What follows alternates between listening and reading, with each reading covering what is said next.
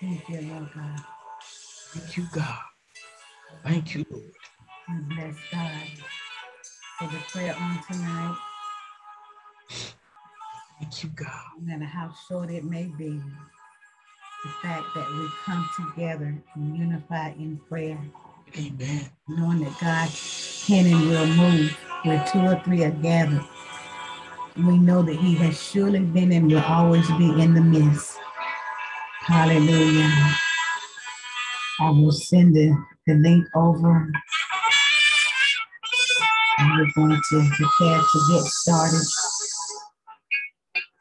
Thank you, God. Thank you, Father. Thank you, Lord. Thank you, Lord. Thank you, Lord. Yes, yes, yes. Thank you, Lord. We want to be in your presence, God. There's nothing like being in your presence, God. Thank you, Lord. Thank you. Hallelujah. I just shared the link. Hallelujah. So if you want to share the link, it's already loaded and we're going to move forward.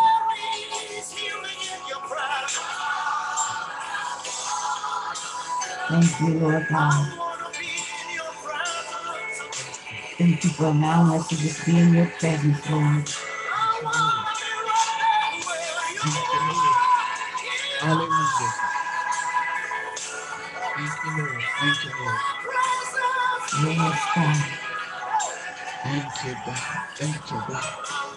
Thank you, God. Thank you, God. Yes, God.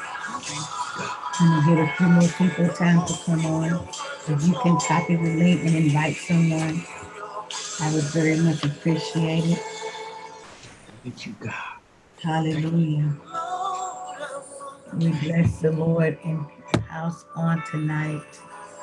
Amen. Lord. We are continuing with spiritual warfare. This is part 7. We're going to be talking about that spirit of affliction tonight. Thank you, Lord God. Thank you, Jesus. Amen. We bless the Lord Yes, God. for just the opportunity to be in His presence. Thank God He has not casted us away. Amen. Thank you, Lord God. Amen. Amen. Amen. Amen. Amen. The 7:02, we've already had prayer. We are going to move forward in word empowerment on tonight. Amen. Amen. Hallelujah. So I pray that you all were able to invite someone to come on with us, or at least copy the link.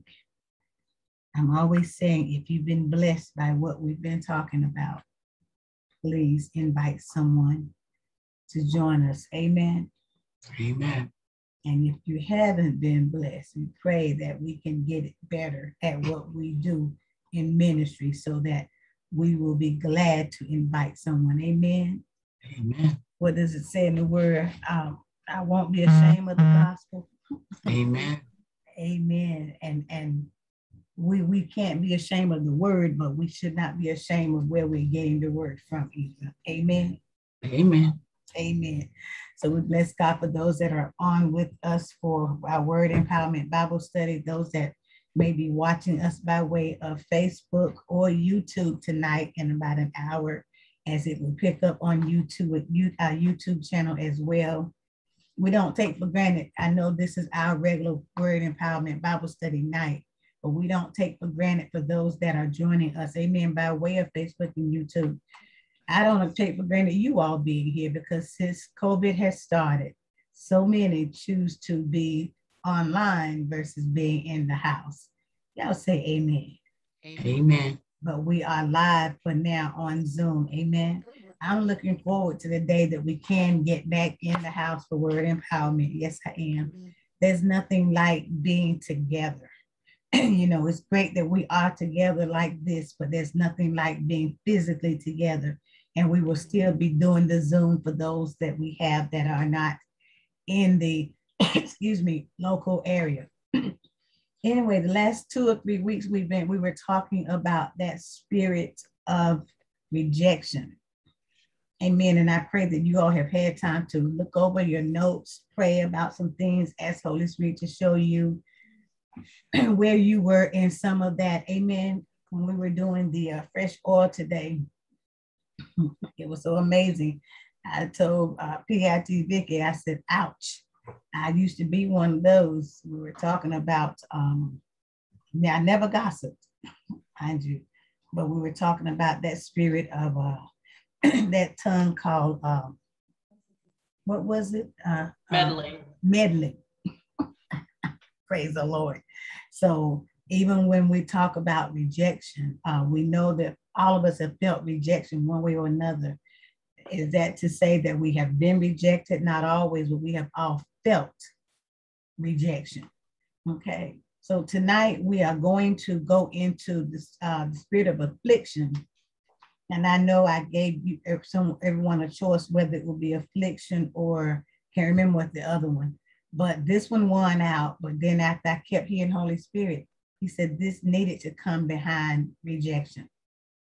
Because when people feel rejected, then they feel afflicted. And I promise you, as we go into this tonight, you'll understand why I said that. So we want to make sure that we're growing as we are going through these different types of,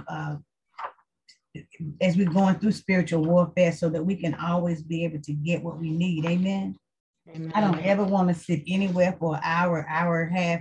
I don't want to sit in the place for 5 minutes and I don't get something. Can I just say it like that? Amen. I don't want to waste my time.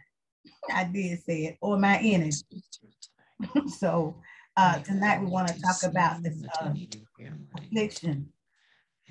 Before I even go into her book, I looked up, and we, for those who may just have joined us, because I know sometimes they wonder, do they pray before their word empowerment? We've been praying for 30 minutes. So don't ever feel or think, for those that are joining us by way of Facebook or YouTube, that we don't pray. We surely pray before Word Empowerment Bible Study. Amen. Amen. So when it comes to affliction, it's something that causes pain or suffering. Okay, it's a crippling affliction of the nervous system, a disorder, a disease. It's a complaint. It's an ailment. It's an illness. It's a indisposition. It is a plague. It's a troubled menace. Y'all catch that? It's a troubled menace. Anybody ever seen that show, Dennis the Menace? And he was such a menace to Mr. Willis. And it wasn't that he was a menace, it was the fact that Mr. Willis couldn't stand to be rubbed so. So every time Dennis came by him, he literally felt like he was being afflicted in some way or another. That came across my mind today when I was pulling my notes together. And the Spirit of the Lord says so often when people have felt like they've been rejected, they feel like this affliction comes upon them. And it seems like everything that happens to them after that for a while seems to be a menace to them. It seems to cause them pain. It seems to cause them some kind of affliction, if I may. Okay, affliction can be an evil visitation. It can be pain or suffering. An affliction can be distress, pain, trouble, misery. But misery loves company. Y'all hold on to that to the end of this word empowerment. A wretched hardship or some type of misfortune, adversity, some type of torment, of tribulation.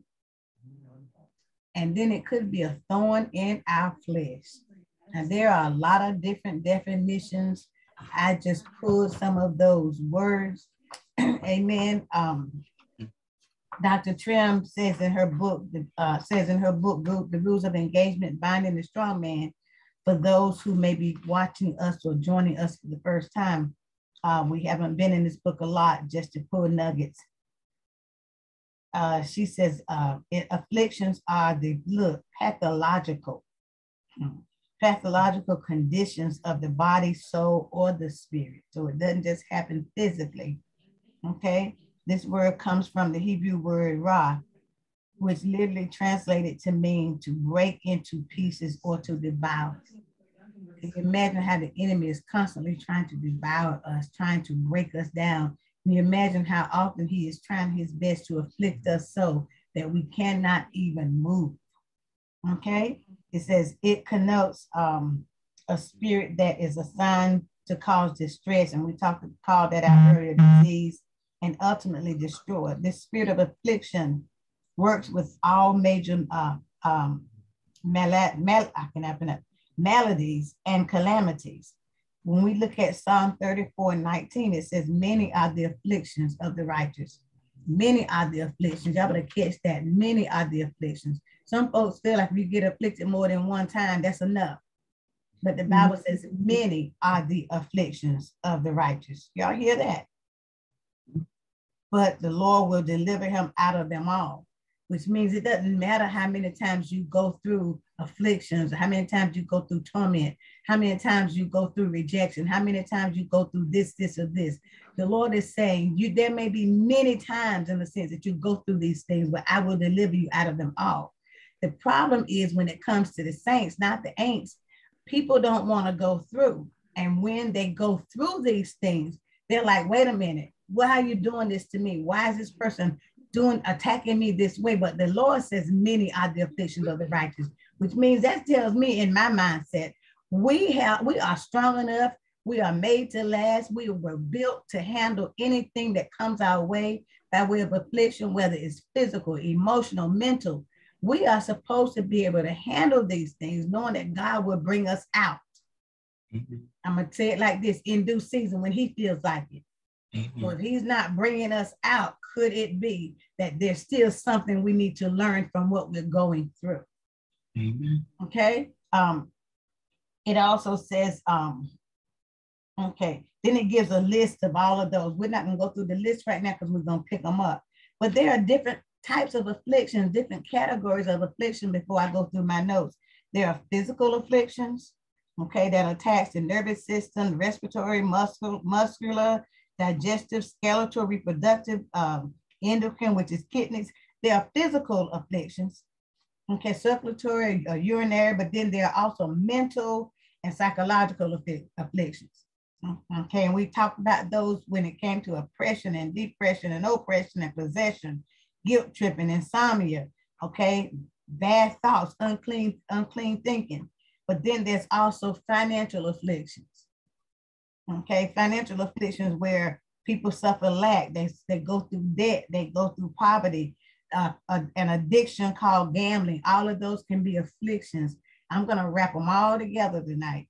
Then there's also an area of affliction that could be domestic, familial afflictions, where divorces occur, family secrets occur. There's abuse in relationships. There's incest in relationships. There's competition in relationships, and there's arguments. Those can come under that setting of domestic afflictions. Then it goes on to say there are emotional afflictions. We talked about some of that too, where there's loneliness, depression, suppression, repression, rejection. We talked about that the last 3 weeks. Emotional afflictions, disillusionment. Y'all know those people who think crazy in their mind. Discouragement, emotional instability, unforgiveness, bitterness. All those come under the category of emotional afflictions. Then we have a category called social afflictions. Prejudice, harassment, rejection, alienation, isolation. A lot of times when people are going through social afflictions, I don't want to get ahead of myself. A lot of times when people go through those social afflictions, they think everybody is against them. If you're not Black, you afflicting me. If you're not white, you afflicting me. If you're not saved, you afflicting me. If you're not, y'all get what I'm saying? That social status. If you're not in my group of people, then I have an affliction because you're doing something to me. We got to get delivered. Nobody owes us anything. And I'm getting to a place I'm getting tired of hearing that one. But then there's biological afflictions where there is gastrointestinal afflictions, where there's hormonal afflictions, neurological, okay, respiratory, immunological, all of the cardiovascular afflictions. These are all biological. It don't stop there. Then there's also a group or a category of afflictions called physiological. Okay, demon spirits will attempt to create physiological afflictions which lead to malfunctioning of our normal process of our body.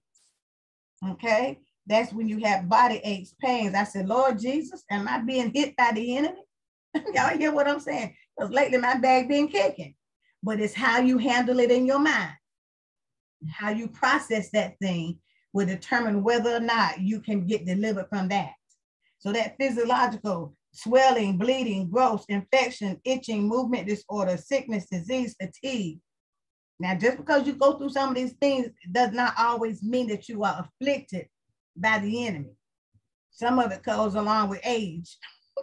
Y'all can hear me good.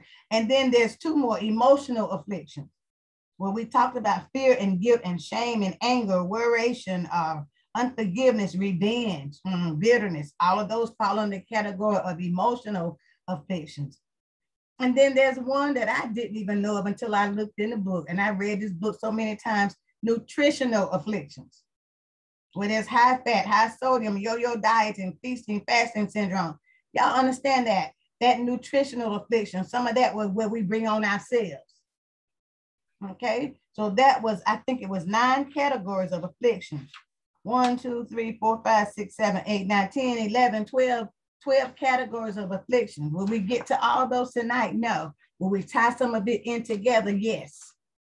Anybody want to comment before I move and talk about the 7 signs of spirit of affliction? Because I'm going to be talking about feeling wounded too. Put all of that together tonight. No comments? Okay. So when I pulled up my notes from a couple of years ago, I'm sure things have changed a little bit. I have a section that talks about the 7 signs of the spirit of affliction. Things that can make you know that you've got this demonic spirit riding you. So when praying with, when you pray with someone that has a disease, a lot of times you got to try to find out before you really pray, what are they dealing with? You know, we ask people often, how do you want me to pray? It's not that we want to know how you want us to pray. We want to know what you feel that you're being attacked by or afflicted with, so we know how to pray accordingly, so we can pray the scriptures that can break the chains of those certain things that we're being afflicted with. A lot of times, people don't understand that there's spiritual afflictions, there's being wounded. People don't understand there's physical afflictions and all of that put together. Okay? The woman that had the issue of blood, she had an affliction. The woman that had for 18 years that was bent over, she had an affliction. It was a demonic attack. And I know for a fact, God don't want us to be bent over for more than that, all that length of time, when all we got to do is hold our head up. When all we got to do is get the help that we need. But if we never admit we've been afflicted, if we never admit that we feel like we're being afflicted, if we never admit that we've got an issue, or we felt rejected, or we felt like certain things have happened to us, if we never truly admit it, then we will always be afflicted. When in reality, we're not. And we're afflicting ourselves. There's a section that talks about that as well. What y'all thinking? Y'all all right? Okay. Okay, so when we look at the different types of afflictions, we have to ask ourselves, have I been afflicted? And if so, how? Not just have I, but if so, how? How do you respond to certain questions? A lot of times people that feel like they're being afflicted, they feel shame or they feel guilt. They feel like they can't forgive. And I'm going to tie this in, I promise you. But a lot of times when you feel those things, it's mainly because you're being mentally tormented. I didn't say it. That's what the different words say, okay? When I looked up different things in psychological situations and things like that, people are being mentally tormented and they hear these voices in their minds, okay? Anytime you hear voices, you are being afflicted. And it's mentally, it's psychological. And you've got to decide and determine how are you going to best get free from that? Okay. If we don't know how to, if we don't know how to get the right coping mechanisms, then guess what? We will always feel like we're being afflicted. Have y'all ever noticed people learn how to cope? Come on, we all got some coping mechanism. We all got something that helps us to make it from day to day. Y'all get what I'm saying? If I feel like I'm being pushed, there's certain things that I can do to help me cope, to pretty much make you don't even exist in my world for that moment. And sometimes it's okay to have coping mechanisms, but then there's sometimes that you got to just stand up and say, wait a minute, this is how I'm feeling. This is what I'm thinking. And if I don't deal with it, then guess what? It's going to cause me more harm. We talked earlier about this spirit of affliction will cause you to be destroyed, broken into pieces.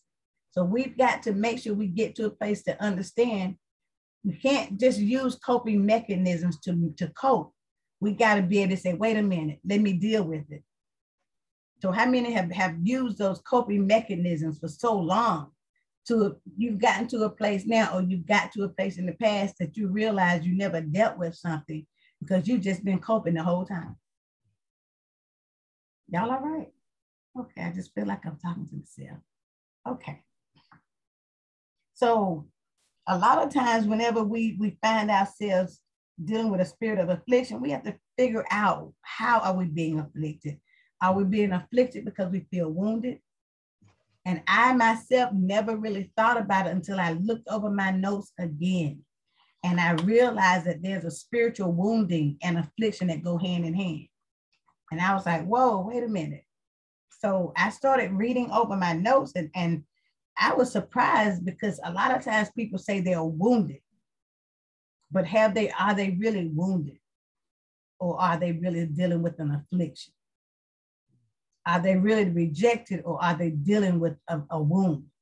Because sometimes if you don't deal with a wound, if you don't take care of that wound, if you won't put proper things on that wound, then it becomes an affliction because it doesn't go away, and it constantly eats at you and get bigger and bigger. What are you thinking, MIT? Mm-hmm. Mm-hmm. Yeah, our circumstances can be wounds sometimes. And if we don't deal with them, if we don't communicate, as we talked about last week, we have to communicate and figure out ways to deal with it, you know, to come up with a solution to resolve the issue that you're having. Okay, come up with a solution. That's a good one.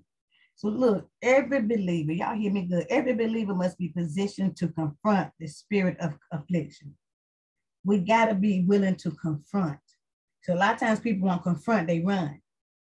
But if you're not willing to confront something that you feel is afflicting you, if you're not willing to confront something that you feel is causing you harm and wounding you, then you'll never get delivered from this thing. Y'all hear what I just said?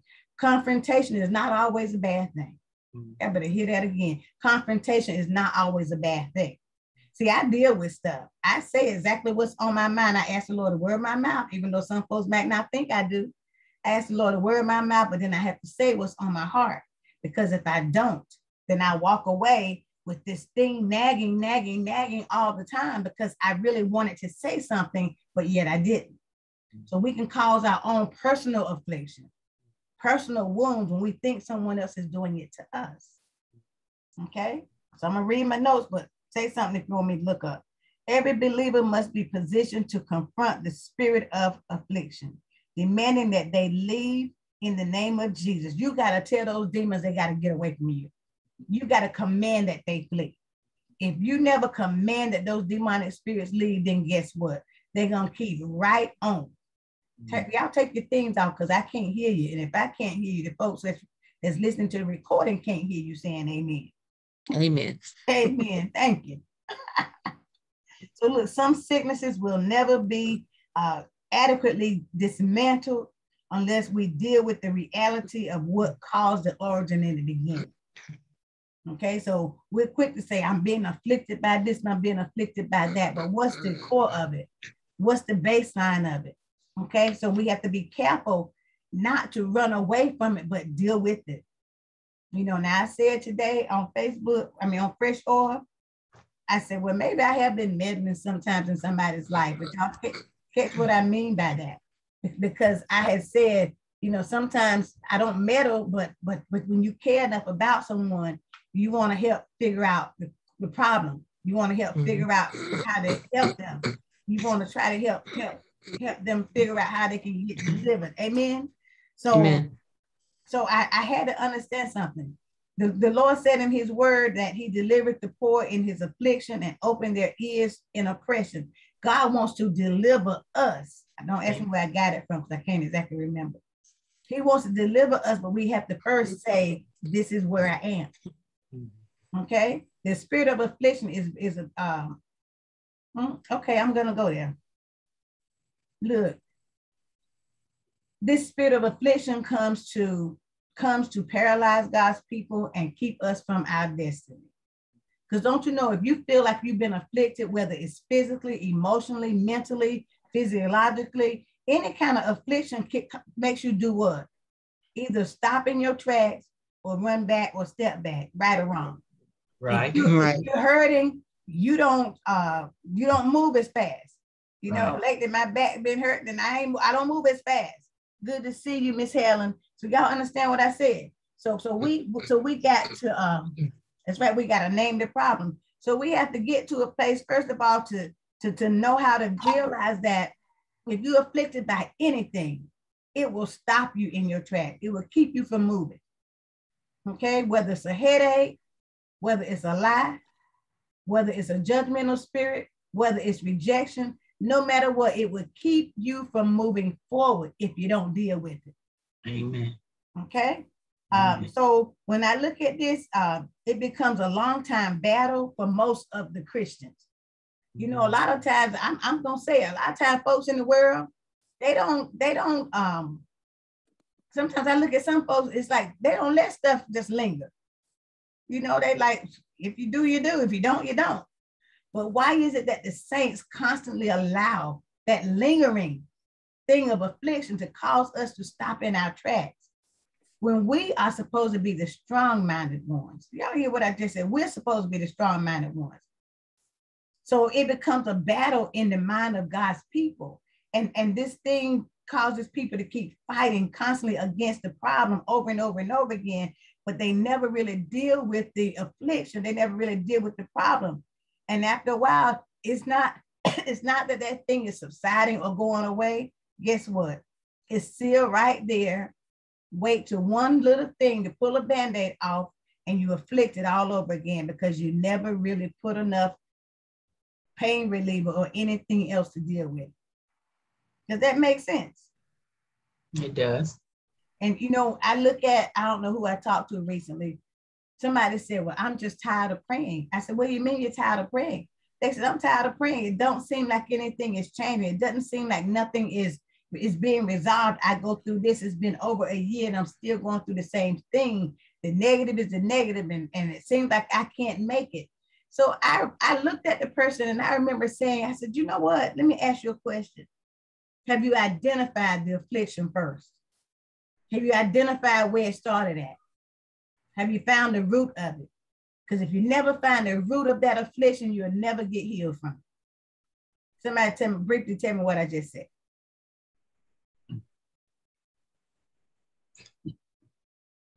Go ahead, MIT. You got to be honest about it. You got to be honest about really what's your, I'm gonna use the word hang up. You really got to be honest about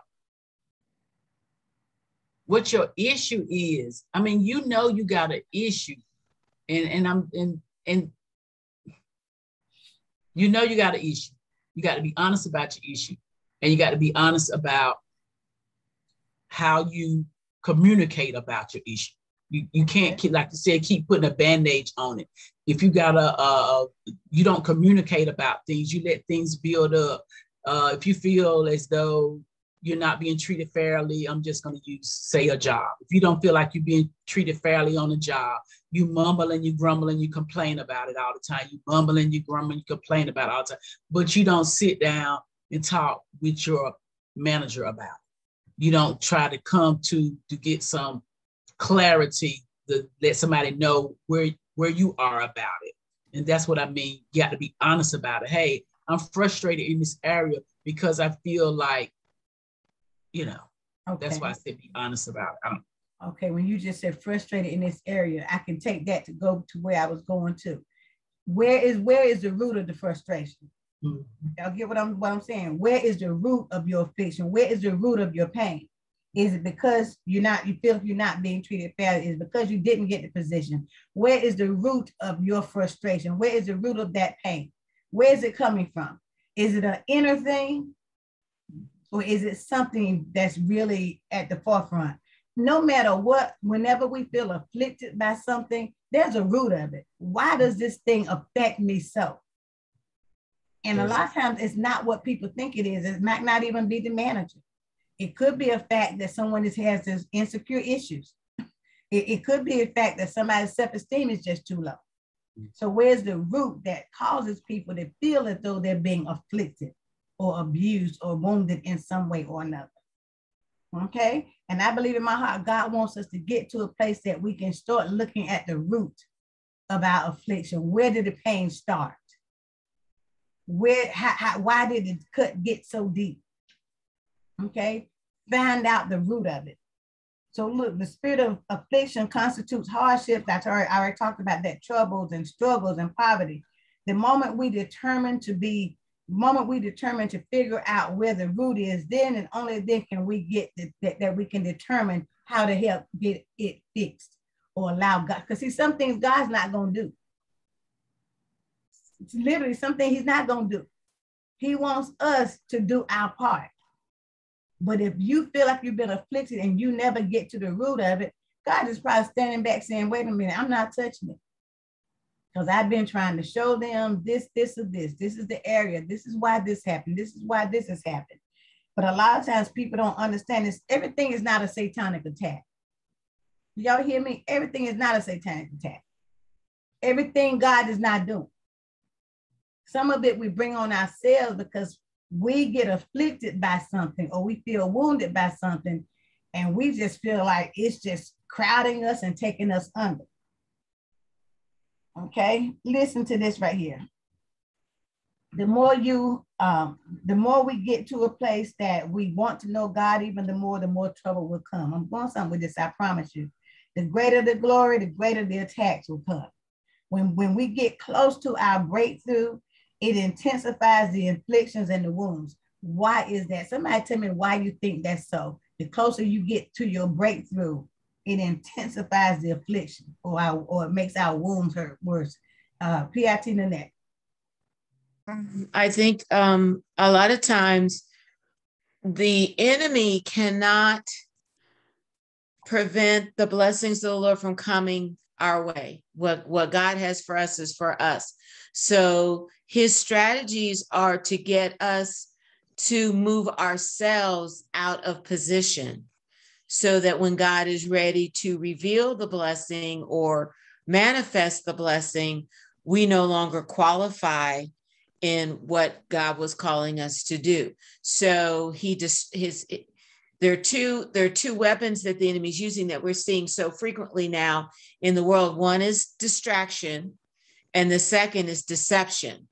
So if he can distract us by stirring up something over here and get us to turn and shift our focus and our gaze off of the Lord. I think so clearly of Peter getting out of the boat.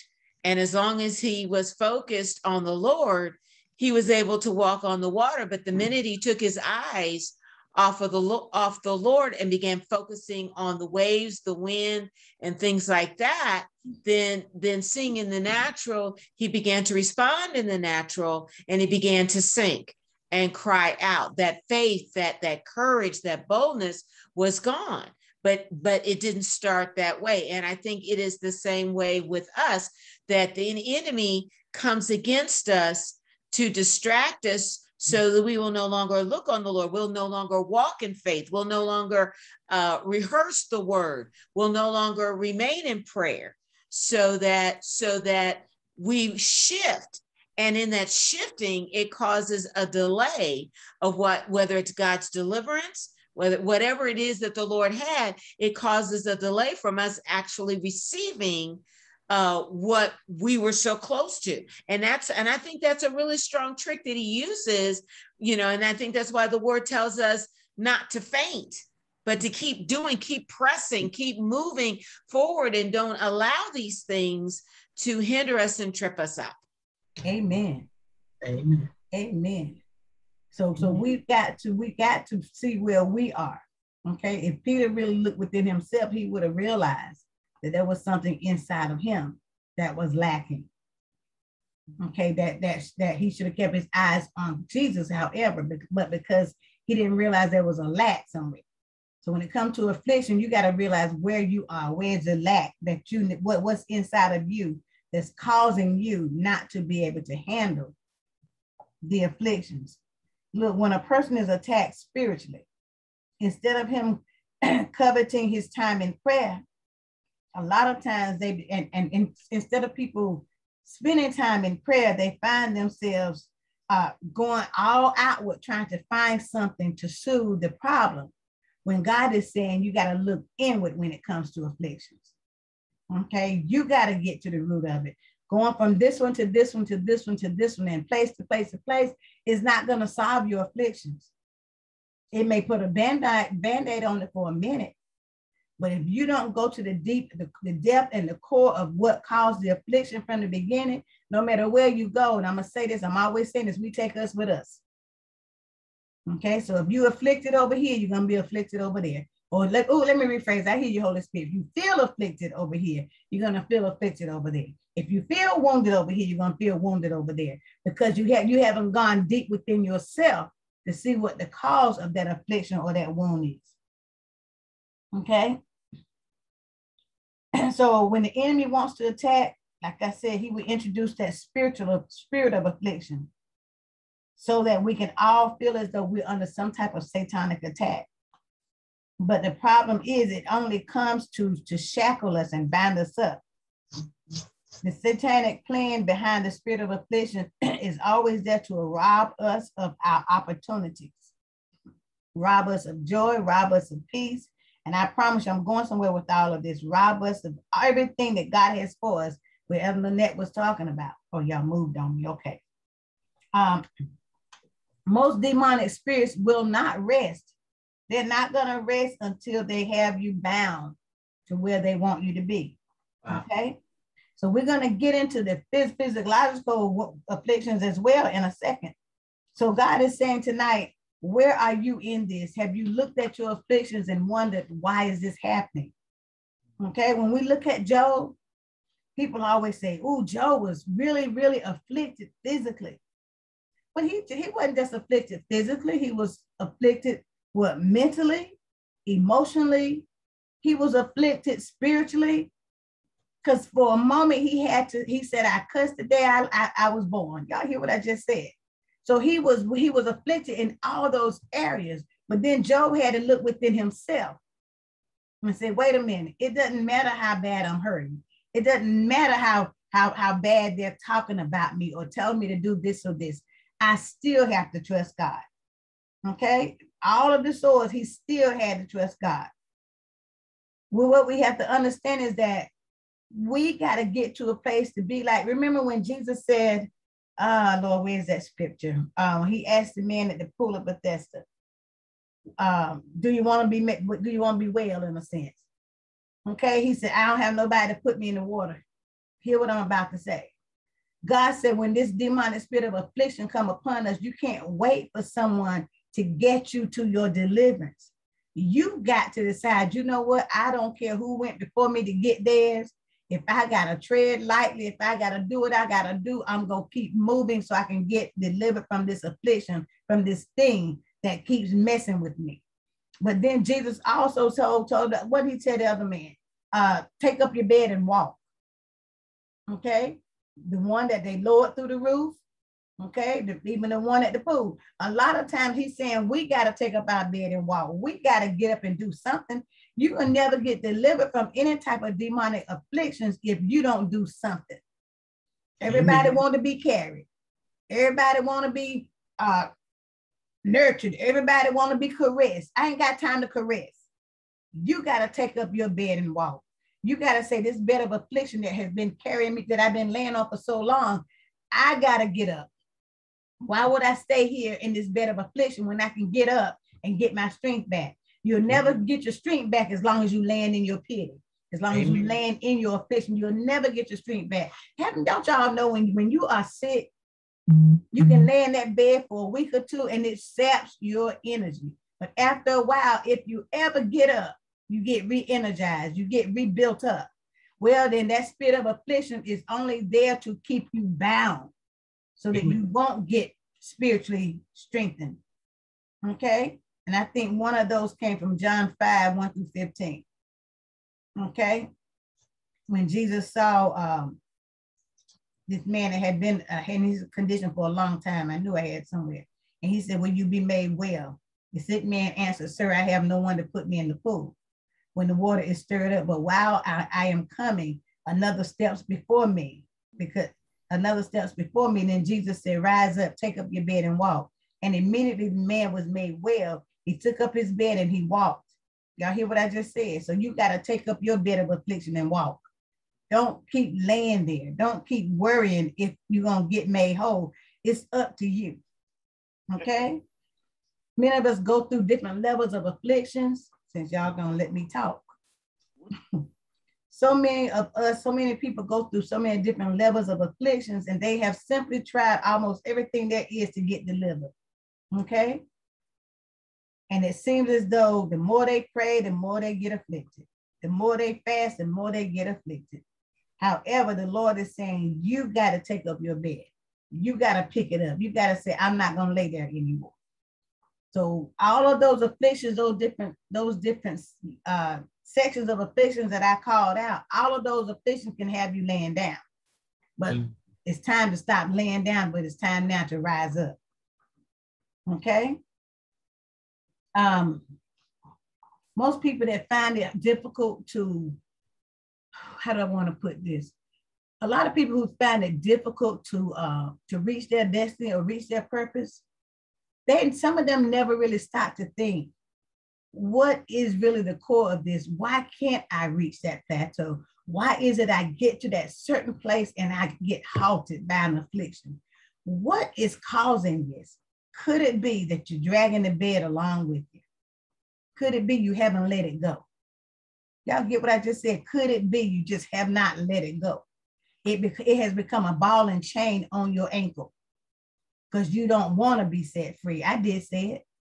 I heard Holy Spirit clearly. Some folks don't want to be set free. They like the attention. They want to be afflicted, whether it be physical, whether when they can go to the doctor and get drugs, medication, whether it be mental, whether it be social. They want to feel like the outcast. So many people like the fact that this affliction will bring them some type of attention, that will bring them some type of comfort. Who wants to have comfort from affliction? Y'all hear me? I don't need no comfort from no affliction. I'm saying, daily, Lord, take this pain away from me. So you might be comfortable in it, but I can't be. Okay? Listen, so often people feel like that, okay, I'm going to say it. Most time when people are going through afflictions, they don't ever take time to thank God. I said it. You know, they don't thank God for strength in the trials. They don't thank God for the promises that he already made, despite of the affliction. They don't thank God for the for knowing that he's bearing their problem, their situation. They don't thank God that he's never departed from them, even though they're going through. I got you, baby. Let me give these last three thank Gods.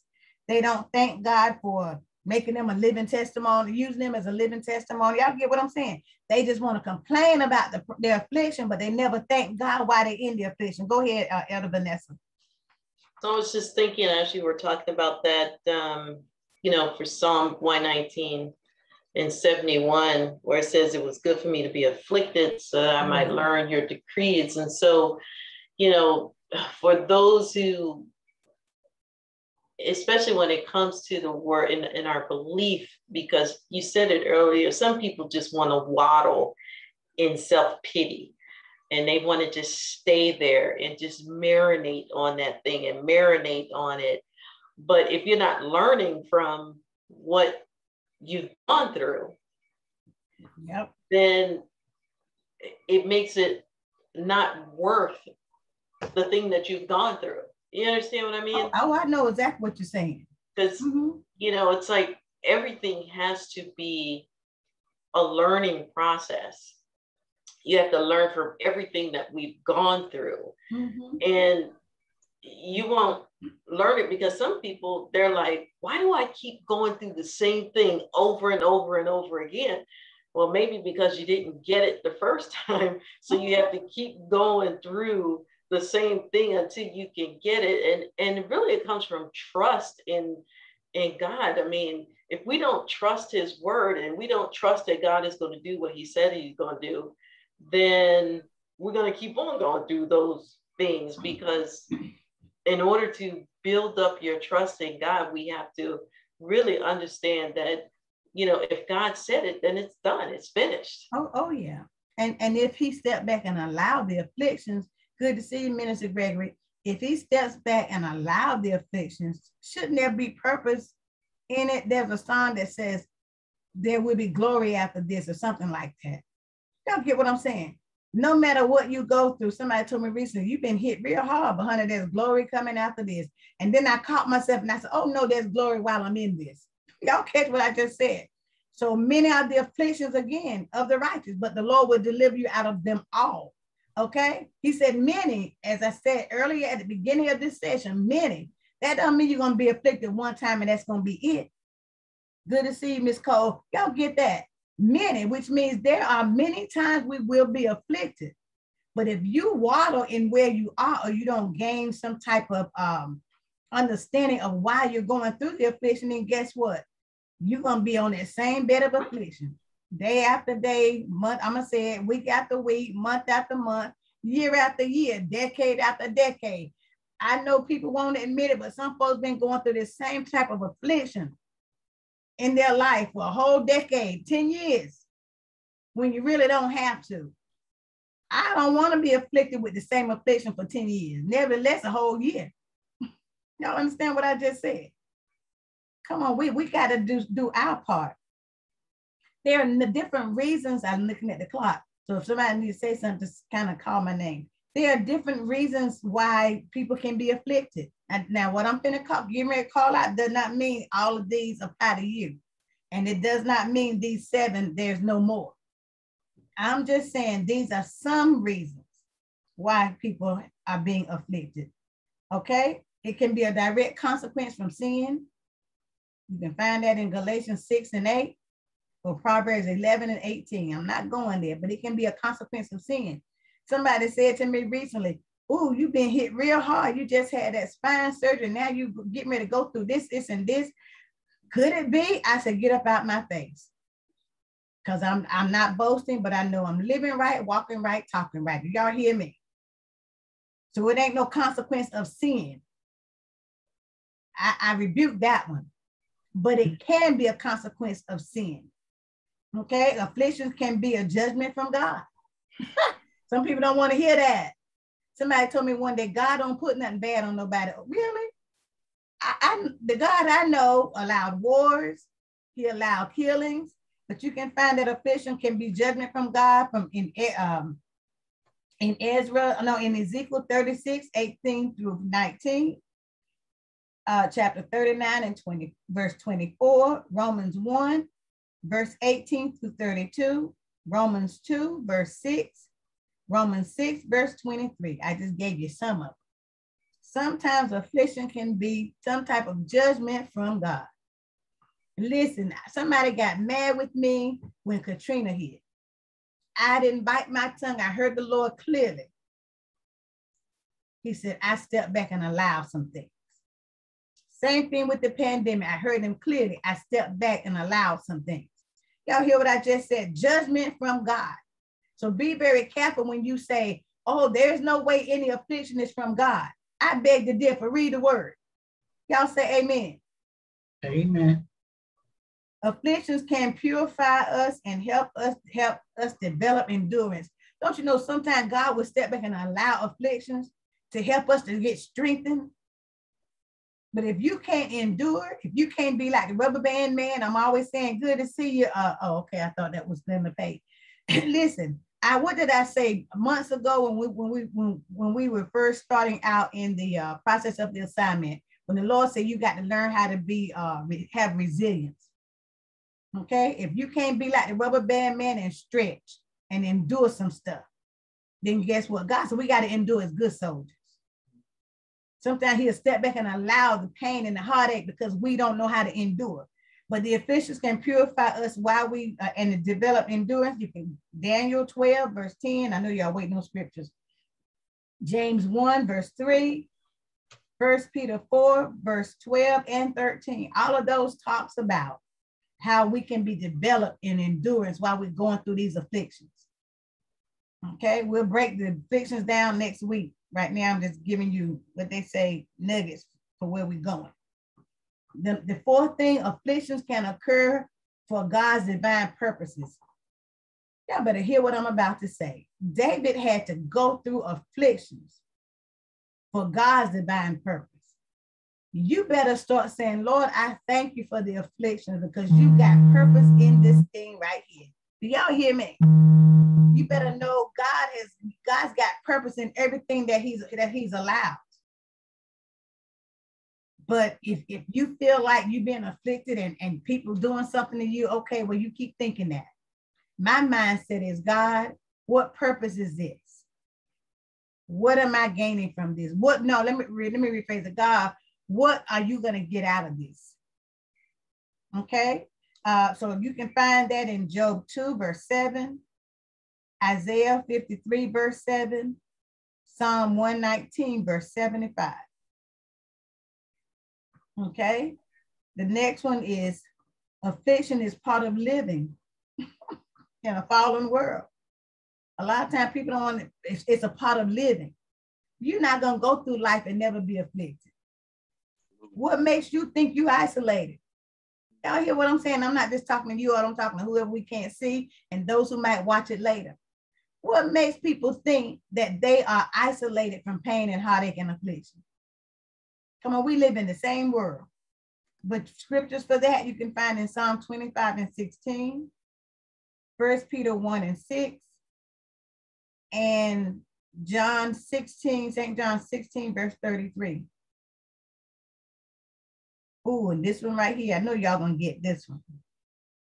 Affliction can be the result of persecution for Jesus' sake. We get persecuted all day long. We get afflicted for just living right, walking right, talking right. The enemy will hit you just because you belong to God. Somebody said one day, and I laughed so hard, they were like, I could have stayed in the world. I didn't get hit this hard. And I'm like, really? Because it really dawned on me what they were saying. I never got hit like this when I was in the world. I may as well go back to the world. An ignorant statement, but you hear it so often. Okay? As a result of persecution for Jesus. Okay? That's in 2 Timothy verse 3 and 11. 2 Timothy chapter 3, verse 11 through 12. I'm sorry. Psalm 69, verse 6 through 7. And 1 John 3, verse 13. Okay, now here goes the one y'all will probably love. Affliction can be the result of a direct attack from Satan, which we've been saying. He will attack you because he just don't like you. Okay? It's as simple as that. Luke 22, verse 31. Ephesians 6, verse 12. 1 Peter 5, verse 8. Okay, afflictions is part of living. It's part of living. Now that I said all of that, anybody got a comment before I tell you how I can put spiritual woundings and afflictions together? Now that you understand affliction. Now, Vanessa, you thinking hard, aren't you? I'm going to read this paragraph and then you can jump on in. When we look at afflictions, now that I've given you all some reasons why we get afflicted, a lot of times we get afflicted because of a spiritual wound. Okay? It's a violation of our core. It's something that harms us to such a deep level. Okay? Spiritual wounds. Ooh, I'm gonna say it because Vanessa, you can probably contest to this. Spiritual wounds, when they come, it is such a violation of our spiritual walk with God. Why did I say that? Because most of the time when there's a spiritual wound, we don't realize it's a direct result of an affliction. Okay? When these type of wounds occur, especially when they're church afflictions, it causes us to be so hurt to our core that we don't realize or we don't remember those 7 things that I said, the reason why we get afflicted. All of that goes out the window when you get a spiritual wound. Because a spiritual wound, you can't bandage up. A spiritual wound, you cannot cover up. A spiritual wound is not like one of those afflictions that you're going to get healed from it through surgery or something after a while. Okay? When it comes to a natural affliction, eventually something's going to happen to cause you to get some type of relief. But when there's a spiritual wound, sometimes there is no relief for a long time until you get to the core of it. Somebody talk to me right quick. Go ahead. I think this is one of the areas where I see spiritual wounding as a result in this context, as a result of rejection, because when you have a situation with a church where there was rejection, I think that opens the door or causes that spiritual wound to be made, or a spiritual wound is made. I'm not sure if I'm saying it correctly. And I agree that it can't, because in this context, it is such a violation. It does shake you to the core. And I think that's why being delivered from the rejection is just as challenging as recognizing the pattern of the wounding. And so it causes one to reel, if you will, emotionally. So I agree wholeheartedly that what you know to do, forgive. What you know to do, take it to God.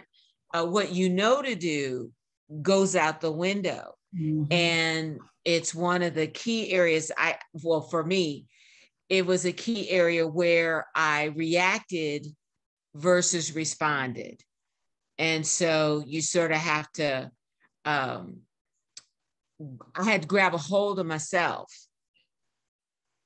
to sort of stop myself and my thoughts, to allow the Lord to sort of calm me down, 1, and then 2, to begin to speak, so I could see, first of all, what was the right thing to do. And then as I forgave, and sort of, I'm not a person to go, why God? But for this, it was like, tell me what's going on, kind of. It was more of that kind of question. Then he began to share, and what he shared with me was how I certainly felt rejected. It might not have been an actual rejection, but because I felt it, there was a wounding, and therefore I still had to address. And now I didn't perceive a spiritual wound, but I knew I was nursing one. So it was like it was there, but I didn't call it by that name. I called it more of rejection than I did wounding. But as you're talking about it, there was a definite wounding. Okay. There was a definite wounding. Good to see you, Miss Sawyer. I got to go back to what she said. She said she was nursing that wound. Mm-hmm. And so often we can nurse a wound, but we can't nurse what we call afflictions. We can nurse a wound so that we can just put a little bit of something on it and it'll stop hurting for a minute.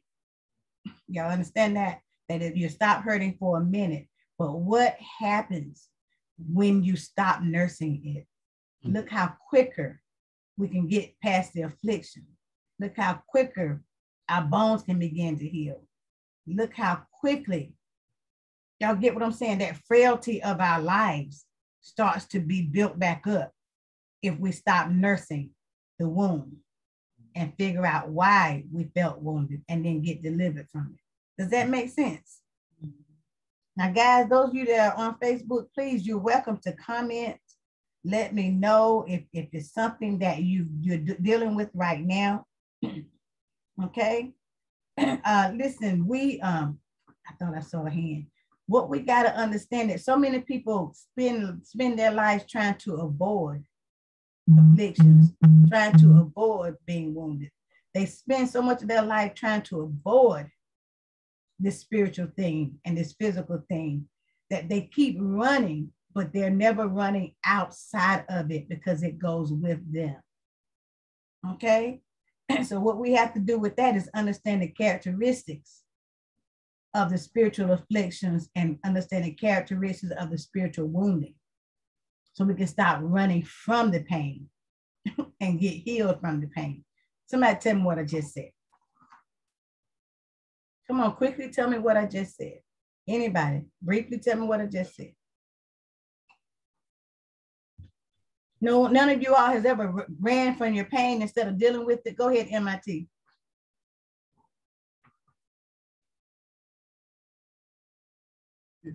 I didn't have anything. Oh, okay. You did like this. Hey. So I'm gonna say it again. We can run from our afflictions.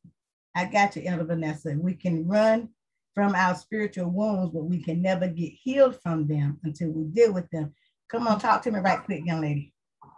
So I was just thinking about it. It's funny because I kind of went through something like that right before we came on tonight. You know, sometimes we just want to avoid conflict or controversy. And so when we get to the point where we just don't want to deal with it. Okay, you froze up on us, love. We can't hear you. She froze. Okay. So Minister Marilyn, you want to comment until she can come back? Sure. I actually was going to say something very similar to what Elder Vanessa was saying. Many of us avoid conflict. We avoid controversy. It doesn't feel good. We don't like it. And we're not always sure that we can be sorry. Ooh, now what if we were in church? Is that I know. Calling? And I know, and I apologize. I don't even know how to turn the phone off. Well, we are in church, aren't we? Go ahead. But you know, it doesn't make us feel good. And we don't always think we can come out the chant on top. Because somebody can out-talk us. I never could out-talk somebody or out-yell somebody. I don't think that fast. I kind of dissect it and process it a little bit. And so, you know, affliction occurs for God's divine purpose. And, you know, and I think for me, I expect it on my prayer walk. I expect it's going to be there. Everything's not going to always be rosy. You know, I've seen in my past experiences, I've seen where I thought the best thing to do was to walk away, to turn my head against it, as opposed to stand there, call it out, confront it, and work through it. I didn't like that part of the process. But for me, if I don't, then truly it will fester. Mm-hmm. It will fester. I'll use this example when I guess it was the Ministerial Alliance, you and I talked about that. and you told us some things that God had shared with you. And I got off the phone, and later I told you how my feelings were hurt by what you said. And my husband was encouraging me to talk with you about it. And I said, no, I can't talk with her about it, because she said God told her. You know, what's there to talk about? Well, it was my own lack of understanding. And then the situation presented itself where you and I could have that conversation. And we did, and I understood. But I was holding it in, feelings hurt, being wounded, wasn't able to receive the lesson that you were giving to me, because I was still right here on the surface, and I wouldn't let it penetrate my heart so I could fully understand it. And once you explained it to me, I understood it. So sometimes we have to talk about it. We have to get it out. We have to confront it. And it's not fair to the other person either, if they don't know what they may have said or may have done, because we're responsible for our own feelings. That's true. And Miss Finley said, we are taught to avoid conflict. We are taught to be nice. It is true. However, when it comes to being afflicted and being spiritually wounded, we have to talk. Now, what Minister Marilyn said, we have to understand that if we stay surface level, y'all better hear me good. If we stay surface level, we will never, ever, ever reach our purpose, because we will always be surface level when God is trying to take us deeper. And anytime we get afflicted or wounded in some areas, as we said before, God is trying to help us to grow and to learn. Okay, so we have to make sure, God, why is this happening? What do I need to learn from this? You know, so that we don't be so quick to want to run. You know, because if there's a lesson to be learned in the midst of the afflictions, if there's a lesson to be learned in the midst of the spiritual wounding, then guess what? It makes us the better for it. Y'all understand what I'm saying? So because Job did not bow down to the pain and did not bow down to the enemy's voices, guess what happens? God restored him and gave him more than what he had. I say that to say this: God is trying to get us to a place, not only to grow us up spiritually so we can have gifts and talents and all that, but he's trying to get us to a place, because it's really not about us. If we don't get healed and delivered from afflictions and spiritual wounds, how are we going to help somebody else? Okay. Elder Vanessa was getting ready to say something before she froze up on us. Oh yeah, my electric went out. So I was saying that it's funny that we're talking about this, because I had gone through something like this right before we came on tonight, because sometimes if you're the type of person that don't like conflict and controversy, then you'll hold on and not want to talk about what's really going on inside of you. So you actually have a war going on inside of you, and the other people or the other person don't even know what's going on with you. And so I had someone to tell me, if something was bothering you, why didn't you just say so? For you to just shut down and not say anything, leads me to believe one thing. And so you can send 6 mixed messages to people if you don't address, what's going on there. But again, if you're the type of person that don't like conflict, then you're going to hold it until, and then you may not even ever talk about it, and the other person on the receiving end not know that they have wounded you or have afflicted you because you've not said anything, Right. to them. Right. So we have to learn how to. The only way we're going to get healed is to communicate. And people get tired of me saying it, but communication is the best policy for me. It literally is. Because I tell people right quick, and people say I'm wrong for saying this. I tell people, if I said something or done something that afflicted you or hurt you or wounded you in any way, talk to me. If it's a week later, I'm done. It's over. Because as far as I'm concerned, that's over. You have to talk to people while it's still fresh. Because if you take too much time to allow that thing to fester and fester and fester, then the enemy gets to talking and he starts telling you all kind of things. Well, they meant this and they meant that and they meant to harm and da da da da, because you allow the enemy to talk to you than the person who you thought harmed you. Okay? But either way we look at it, anytime we feel afflicted or we feel wounded, God is still saying, get something out of it. Okay, growth. I'm always telling people, don't just go through it, but grow through it. Go ahead, Elder Anthony. As I was sitting here, it just hit my spirit that a lot of afflictions are only flesh wounds.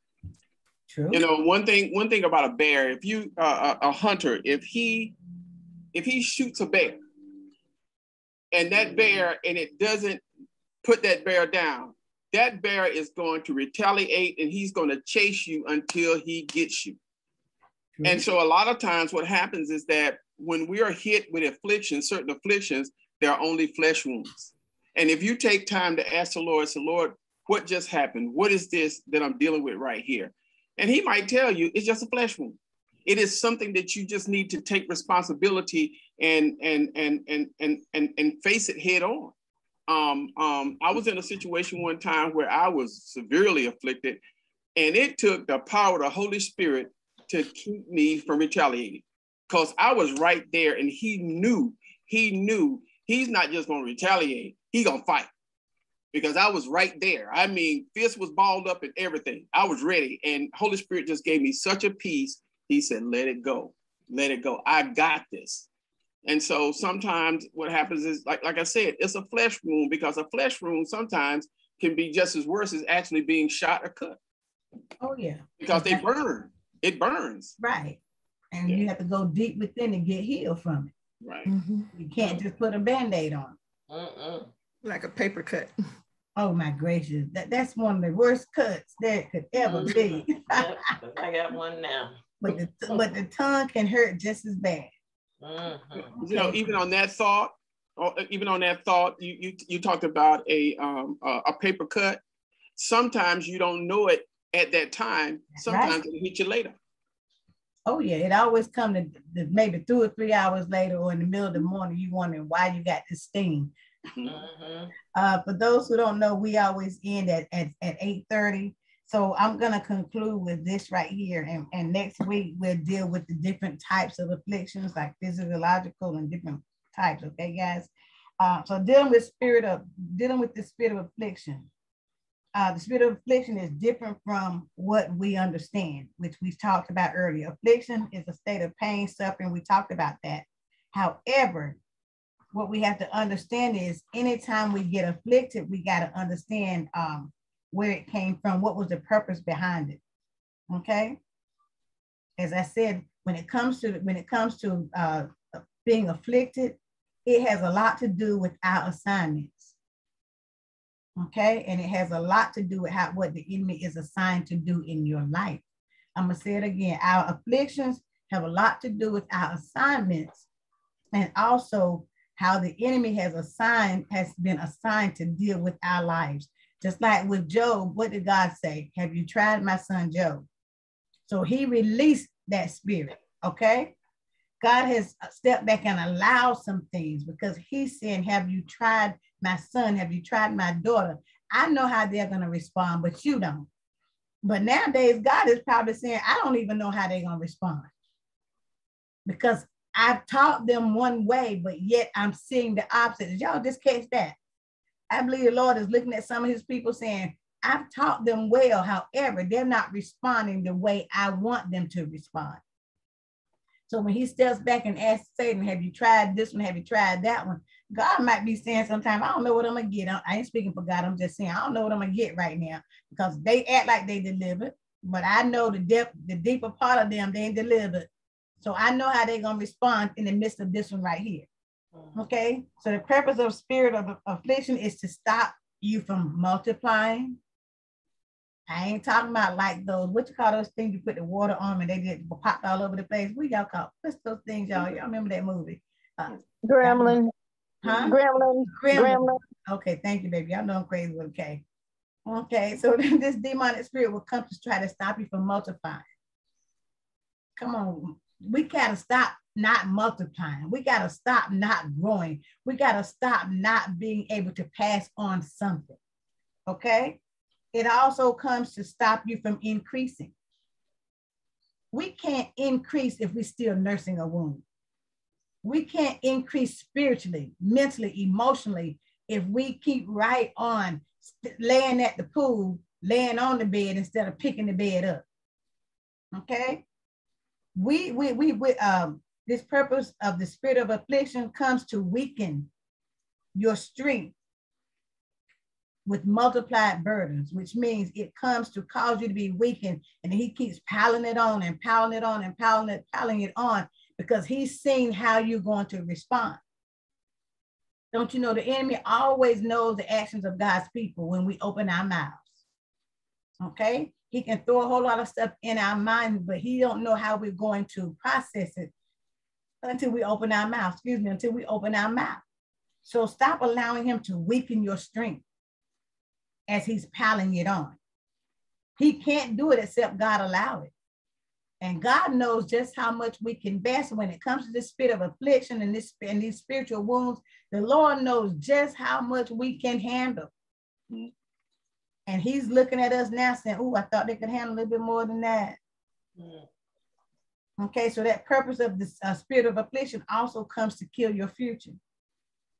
I don't know about you, but I'm not going to allow him to take any more of what he's already taken.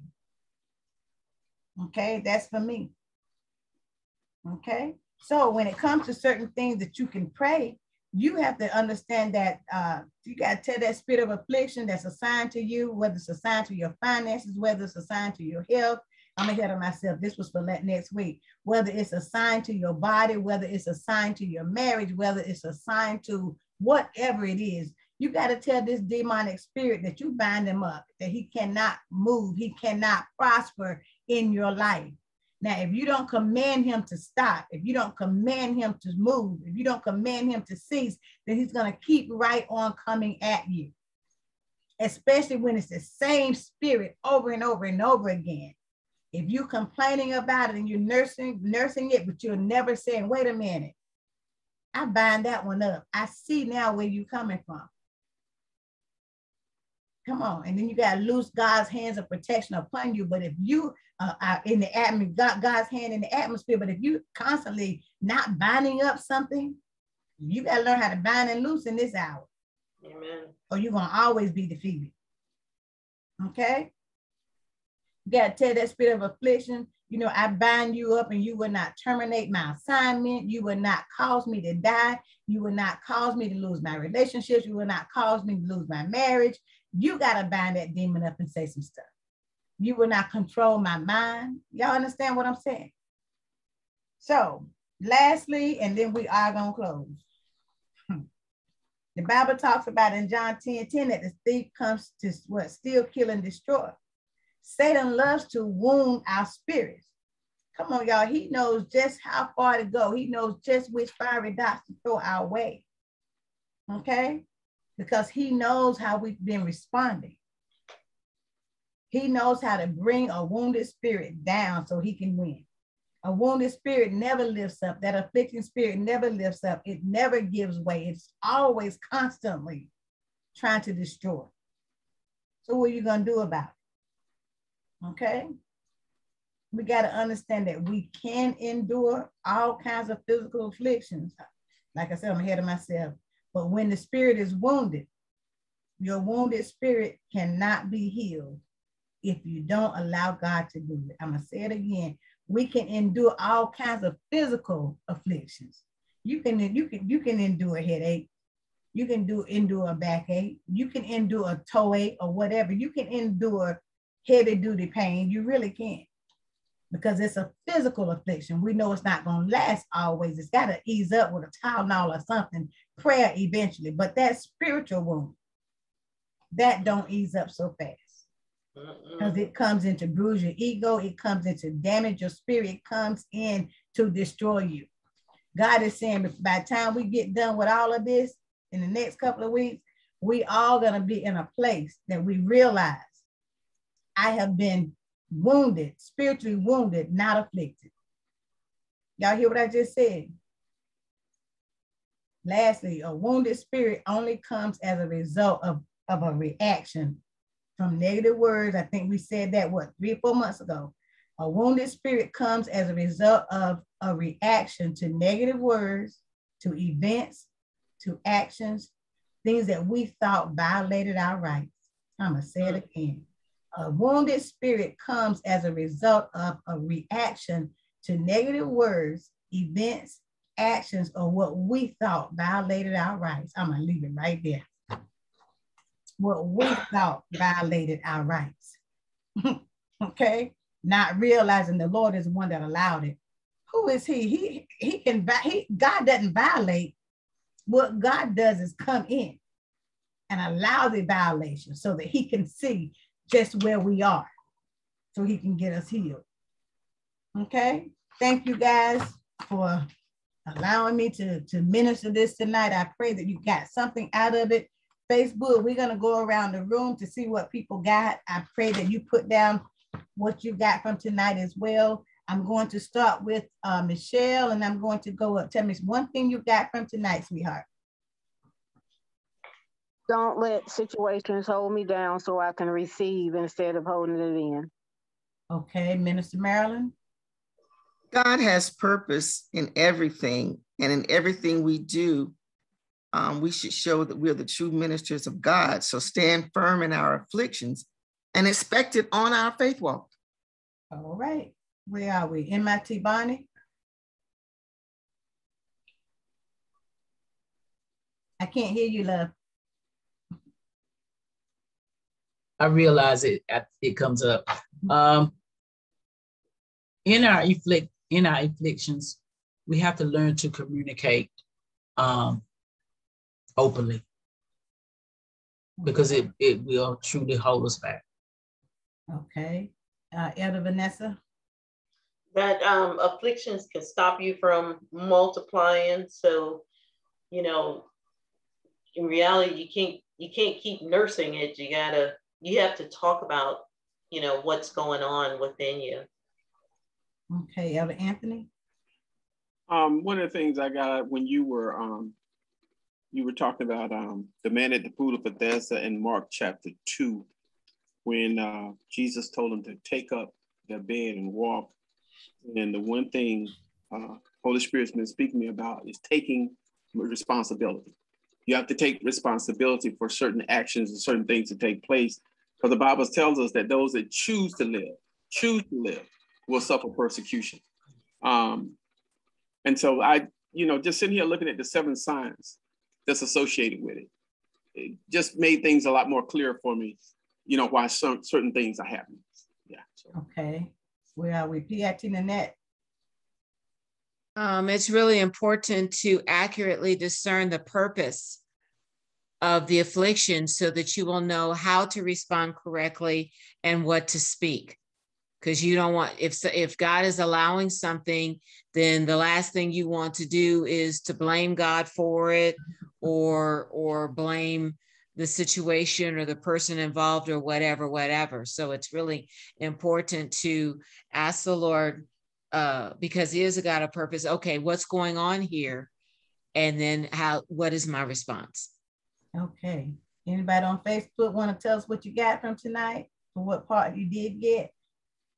Okay, while I'm waiting, did you all have anybody to respond on your ends?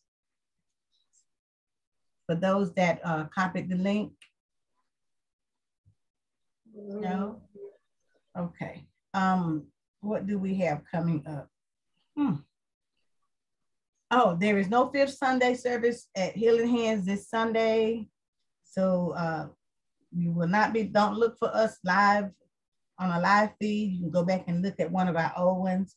But we will be back to we will be back in our worship service on the first Sunday.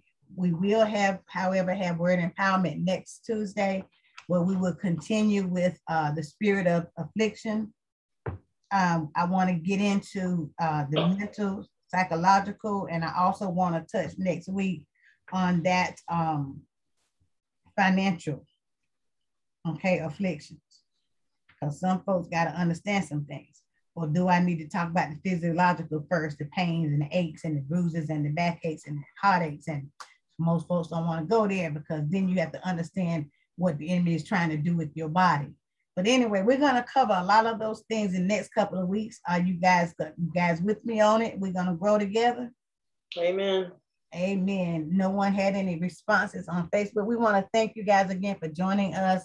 Miss Helen Finley, Minister Gregory, Miss Gloria Cole, Miss Sawyer, good to see you, ma'am. We thank you guys so much. Anyone have anybody else on their news feed? No. We're good? Okay, thank you guys for joining us, and also for those who were on that we were not able to see. We want to thank you for joining us. I'm always saying we don't take for granted that you chose to join us. Amen. You could have been any place else on a Tuesday night, but you chose to come and fellowship with us. And I really, truly appreciate it. We appreciate it.